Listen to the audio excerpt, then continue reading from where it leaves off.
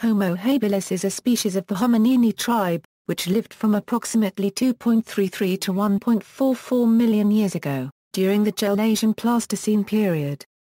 While there has been scholarly controversy regarding its placement in the genus Homo rather than the genus Australopithecus, its brain size has been shown to range from 550 cm3 to 687 cm3, rather than from 363 cm3 to 600 cm3 as formerly thought.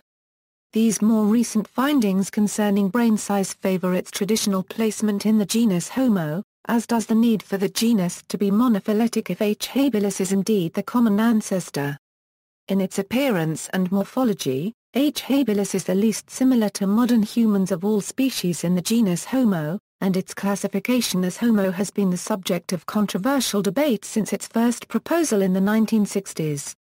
H. habilis was short and had disproportionately long arms compared to modern humans. However, it had a less protruding face than the Australopithecines from which it is thought to have descended. H. habilis had a cranial capacity slightly less than half of the size of modern humans.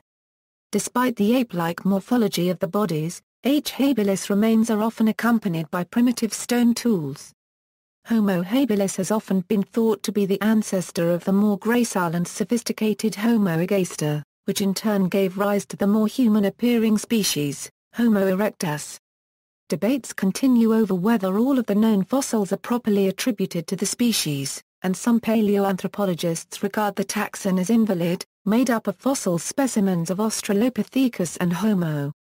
New findings in 2007 seem to confirm the view that H. habilis and H. erectus coexisted, representing separate lineages from a common ancestor instead of H. erectus being descended from H. habilis.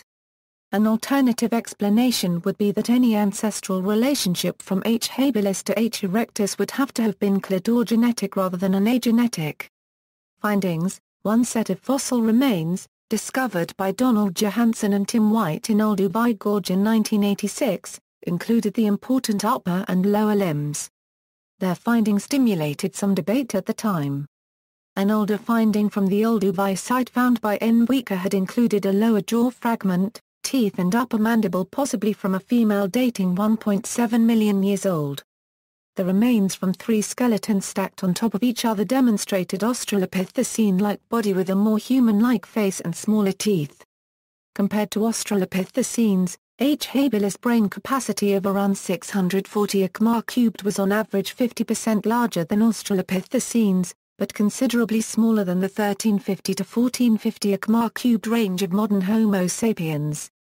These hominins were smaller than modern humans, on average standing no more than 1.3 am tall. The small size and rather primitive attributes have led some experts to propose excluding H. habilis from the genus Homo, and renaming as Australopithecus habilis. KNMER 1813 KNMER 1813 is a relatively complete cranium which dates to 1.9 million years old, discovered at Kubai Fora, Kenya by Ajit Sharma in 1973. The brain capacity is 510 km³, not as impressive as other early specimen and forms of H. habilis discovered. OH7 dates to 1.75 million years old, and was discovered by Mary and Louis Leakey on November 4, 1960 at Olduvai Gorge, Tanzania. It is a lower jaw complete with teeth. Due to the size of the small teeth, researchers estimate this juvenile individual had a brain volume of 363 km³. Also found were more than 20 fragments of the left hand. Tobias and Napier assisted in classifying OH7 as the type fossil. OH24 is a roughly deformed cranium about 1.8 million years old discovered in October 1968 at Olduvai Gorge, Tanzania. The brain volume is just under 600 km³. Also a reduction in a protruding face is present compared to members of more primitive Australopithecines. KNMER 1805 is a specimen of an adult H. habilis made of three pieces of cranium dating to 1.74 million years old from Kubai Fora, Kenya. Previous assumptions were that this specimen belongs to H. erectus based on the degree of pranthism and overall cranial shape. Interpretations: Homo habilis is thought to have mastered the lower Paleolithic Olduvai tool set which used stone flakes. These stone flakes were more advanced than any tools previously used, and gave H. habilis the edge it needed to prosper in hostile environments previously too formidable for primates. Whether H. habilis was the first hominid to master stone tool technology remains controversial, as Australopithecus gary, dated to 2.6 million years ago, has been found along with stone tool implements at least 100,000 to 200,000 years older than H. habilis. Most experts assume the intelligence and social organization of H. habilis were more sophisticated than typical Australopithecines or chimpanzees. Yet despite tool usage, H. habilis was not the master hunter its sister species proved to be, as ample fossil evidence indicates. H. habilis was a staple in the diet of large predatory animals, such as dinophiles, a large scimitar-toothed predatory cat the size of a jaguar. H. habilis used tools primarily for scavenging, such as cleaving meat off carrion, rather than defense or hunting. This species is thought to be the ancestor of the lankier and more sophisticated Homo ergaster, which in turn gave rise to the more human-appearing species Homo erectus. Debates continue over whether H. habilis is a direct human ancestor, and whether all of the known fossils are properly attributed to the species. Homo habilis coexisted with other Homo-like bipedal primates, such as Paranthropus boisei, some of which prospered for many millennia. However, H. habilis, possibly because of its early tool innovation and a less specialized diet, became the precursor of an entire line of new species, whereas Paranthropus boisei and its robust relatives disappeared from the fossil record. H. habilis may also have coexisted with H. erectus in Africa for a period of 500,000 years.